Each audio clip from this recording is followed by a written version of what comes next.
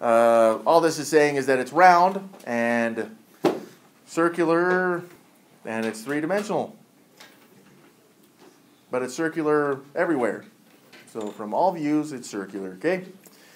Unlike a cylinder, which kind of looks like a rectangle from some other views, okay? Complete the graphic organizer, yeah. There you go. If you wanted these, it's fine. You have a circle, you have a radius, the center is good. Then it looks like, I don't know, basketball or the moon or some other spherical object. I don't know. Okay. So, really all we're worried about here is the radius. Okay. So, if we look at this example, you can read this open here. Brittany purchased a necklace. The diameter of this thing is 7.5 millimeters. And what we need to do now is find the radius. So what would the radius be of this thing? It'd be 3.75, right? Millimeters? Okay. Well, you guys should be pretty good at finding the radius from a diameter, alright? Now finding the circumference is very easy. All you got to do is multiply pi times d and you're good. But really, we just need practice finding the radius. So we're not too worried about this example. No, whatever. 23.6 millimeters. Bam. Alright, the volume of a sphere. So here's the thing is, if you look at this one, okay, if you have the radius, then you can find the volume of a sphere.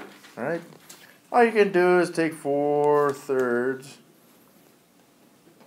of all this other garbage, okay? So, does anyone remember the formula for finding the volume of a cylinder? Dayton? It is,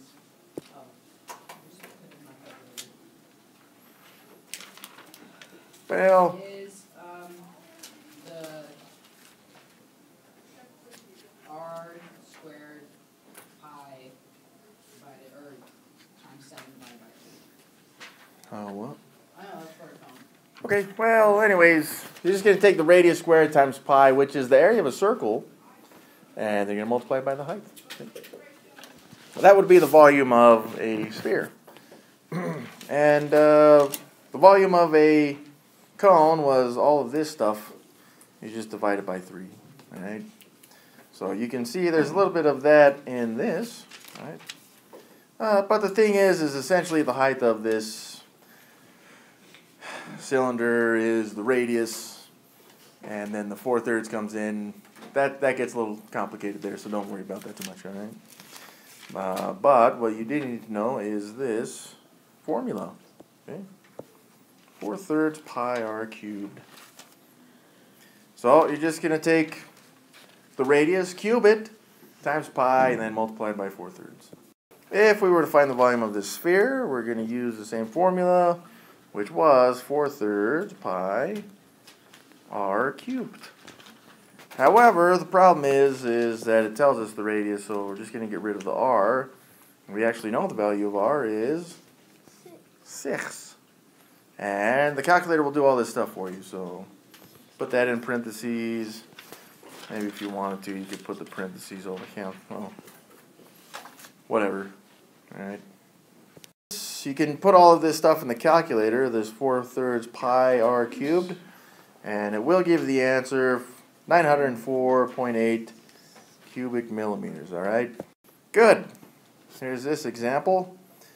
You guys try this one. Find the volume of this basketball to the nearest 10th.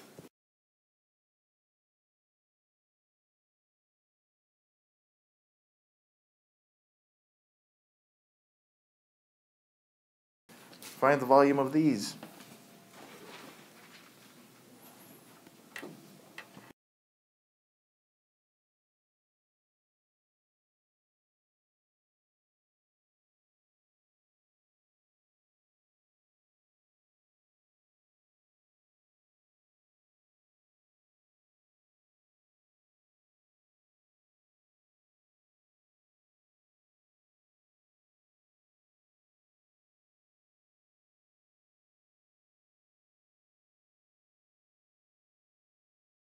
This example, they did find the volume. Then at the end here, you're just going to divide by the coefficient of x.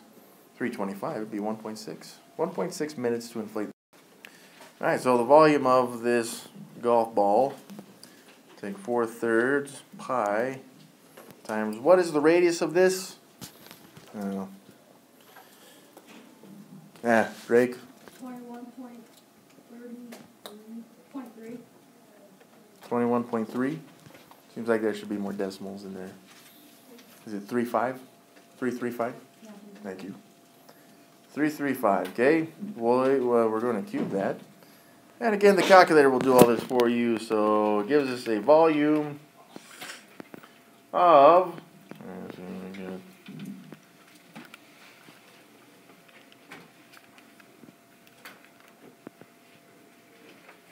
40,678.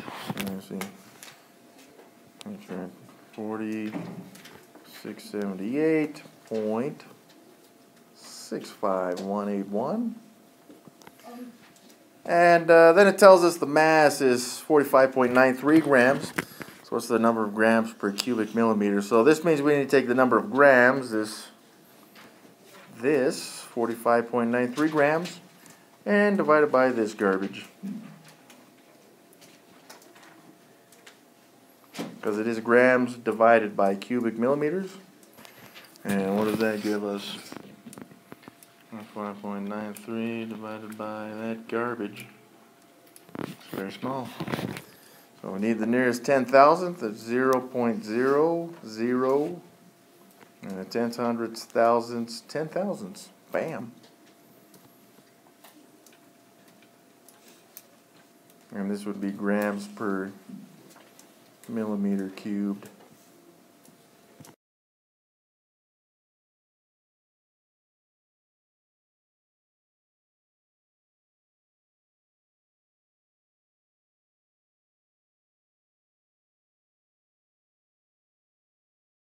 So let's find the volume of this. We're going to take 4/3 pi times the radius, 3 cubed. And what did that give us? 13.9. 113 point what? 1.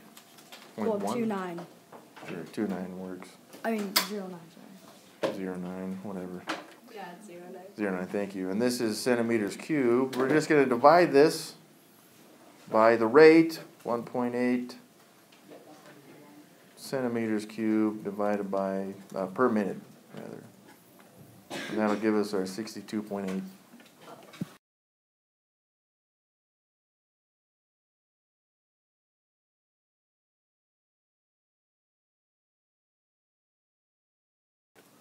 Four thirds pi r cubed right here, but it's cut in half because the sphere has been cut in half. So find the volume of this. All right, whatever. Well, what's the radius? 14. Yeah, Dawson? 14 centimeters. Very good. So we're going to treat this as though we're a full sphere. We got 4/3 pi times 14 cubed. That's a 14. What does that equal? There you go. Something kind of big, right? Be large, full volume. Yeah, Drake, what do you got? No, like what if you wouldn't you just do 1/2 pi by 14? Oh, so you're taking half of this? But yeah, but let's find the actual volume of it first. Josh, what do you got? 1494.04. Okay, very good. So if this was a full sphere, this would be the volume. But since it's a hemisphere, we're just going to divide it by 2. Just divide that by 2. And see what you get. Drake, what do you got? I got 4,310.265.121. That seems slightly off. Dawson, what did you get?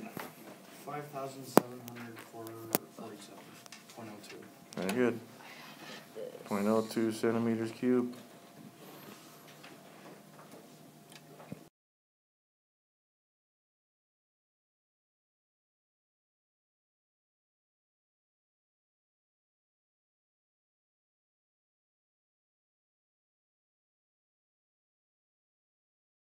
So the volume of a sphere is 4/3 pi r cubed. And what are we looking for? The radius? The radius? Okay. Well, we gotta move everything over to this side except for the radius. Okay. So in other words, we're gonna treat this as though it were a coefficient of r cubed. Okay.